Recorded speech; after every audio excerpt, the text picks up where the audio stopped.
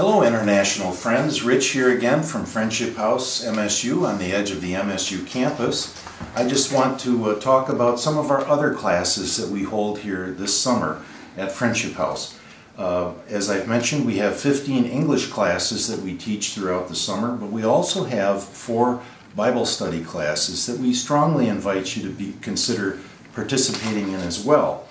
We have on Mondays a Bible study called The Words and Actions of Jesus that is taught by teacher Becky. She is a retired teacher and a very good one at that, and she helps internationals come to better know the importance of this person we call Jesus in our faith and in our life. In addition to that, we have on Thursdays 2 different Bible studies. One is taught by teacher Mary Lou called Favorite Stories from the Bible.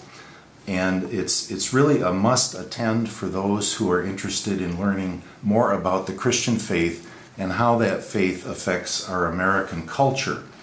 That evening, same on Thursday, we have a Bible study called The Gospel of John that is taught by teacher Dick.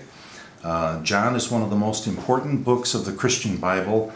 It's worth taking a look at by itself, and that's exactly what teacher Dick does. He's been doing this for at least 10 years, and he is darn good at it. Finally, we have on Saturdays a Bible study called The Gospel of Luke, taught by teacher Peter.